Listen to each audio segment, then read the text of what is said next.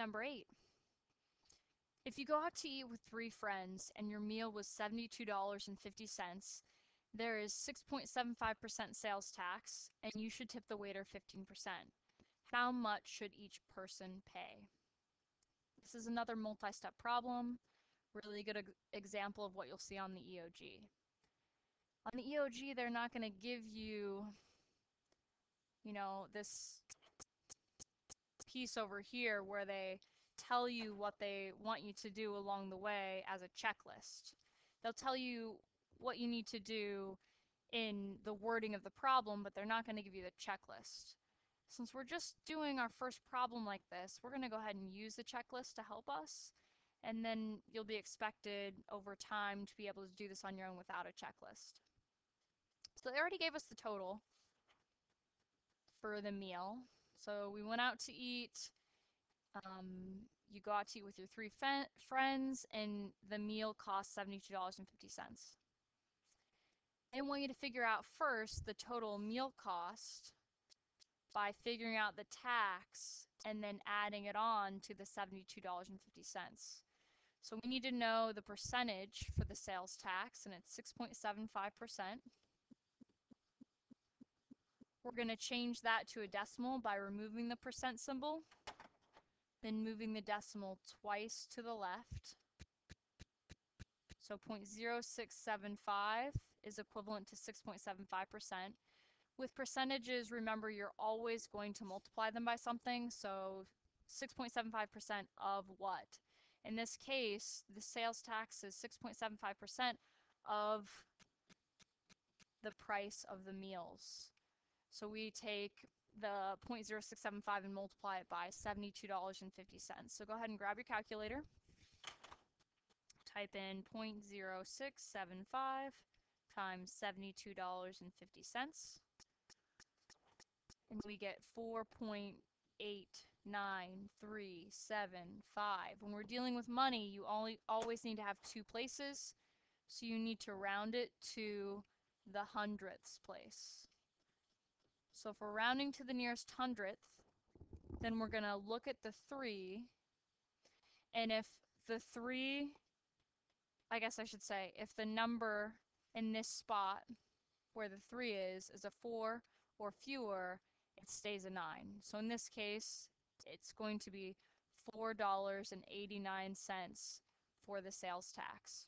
To figure out the total we spend on the meal, you just take your $72.50, and you add on the tax, which is $4.89.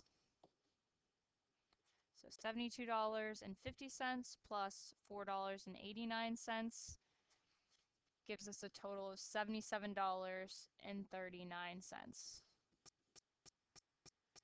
Next, they want us to calculate the tip. Now, this is interesting. When I was taught by my parents to give a tip, my parents always taught me to give a tip based upon after you added on the tax. A lot of people actually teach their kids to give the tip based upon the amount they paid for the meal, not the total they spent including taxes. So it's sort of a matter of opinion here. If you look online at what people say, it's generally more accepted for you to give a tip, like most people I think teach to give a tip before tax, but really it can be either way. There's not a formal way that you have to do it, because tipping is not something that is enforced. This is something as a society that we decided to do. So you kind of go by social norms in terms of tipping. It's not like something that legally, you're going to go to jail for if you don't tip someone. It's just, as a society, we decided that to show our gratefulness for the service that we're given, that we give a tip. And servers really rely on that tip to make it, because they really are only given, $2.50 per hour, and they make their money off of your tip that you give them. So in this case, they're telling us the order, so we have to calculate the tip based upon the after-tax amount. So what we're going to do is we're going to take the percentage for our tip, and they told us we're going to tip 15%. Oh, I already know the percentage as a decimal, so I started to write it. But let me go ahead and show you 15%.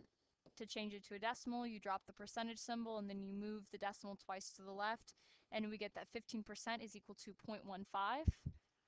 And it's 0.15 of, and they already decided for us that we're going to use this value, the value where we already added the tax on. Now on the EOG, that could be how they ask you to do it. They also could say tip on the pre-tax amount, and you'd have to know to tip on this amount instead.